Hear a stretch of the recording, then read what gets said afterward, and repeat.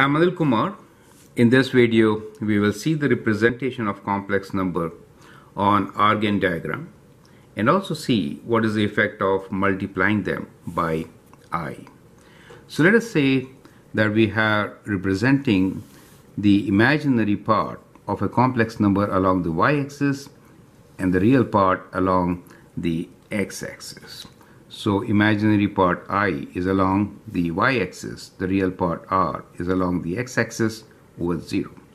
So let me consider a general vector.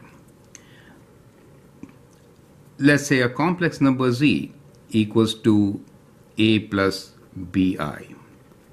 Now in this case, a is the real part, b is the imaginary part.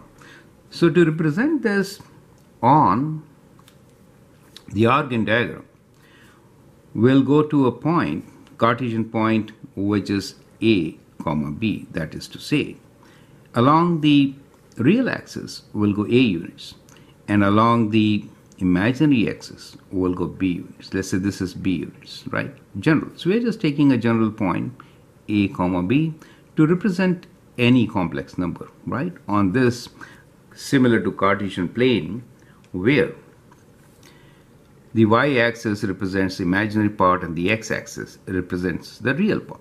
Then this arrow from the origin to the point represents a vector if we draw an arrow, right, like this. This also represents a vector. So we are going to use this terminology of complex numbers in solving many questions in vectors also. So I hope that link helps you later on also. Okay, so this line which I've shown here represents the complex number z, which has real part of a and the complex part of b. Now if I multiply this by I, what happens? Let's have a look. So I times z is I times a plus bi. Expanding, we get ai plus bi square. I square is -1, so I could write this as ai minus b, and rearranging I write minus b plus ai, right?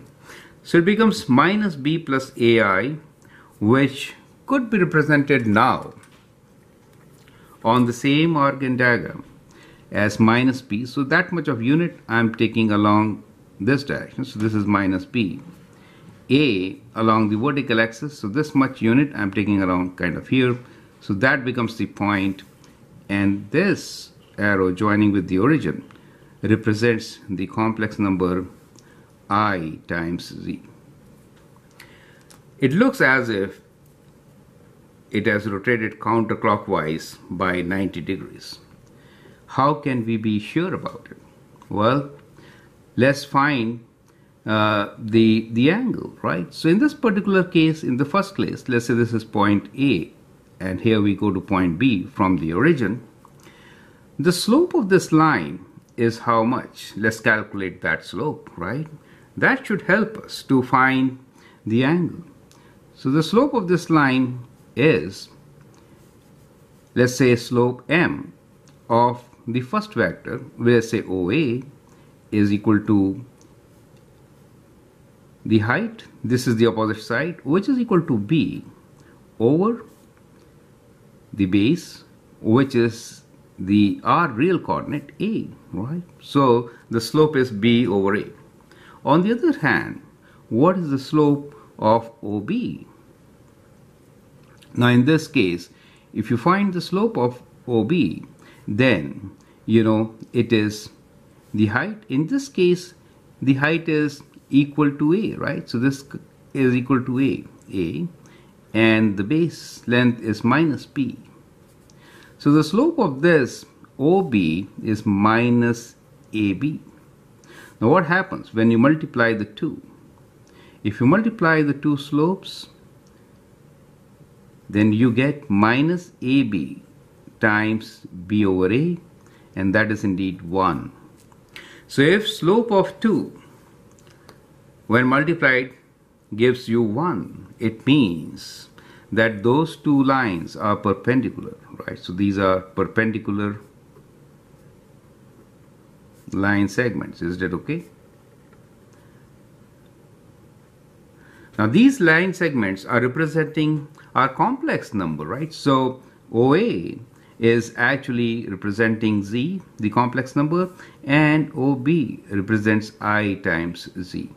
So what you notice here is that the angle between these two complex numbers is 90 degrees, correct? So that ensures this is 90 degrees. And from the rotation, you can see very clearly that it is counterclockwise. So what we conclude from here is that if a complex number is multiplied by I, the effect on the Argand diagram is to rotate the vector representing it by 90 degrees anti-clockwise or counterclockwise by 90 degrees. Right? So that is what we learn from this video. I'm Anil Kumar. You can always share and subscribe my videos to learn a lot. Thank you and all the best.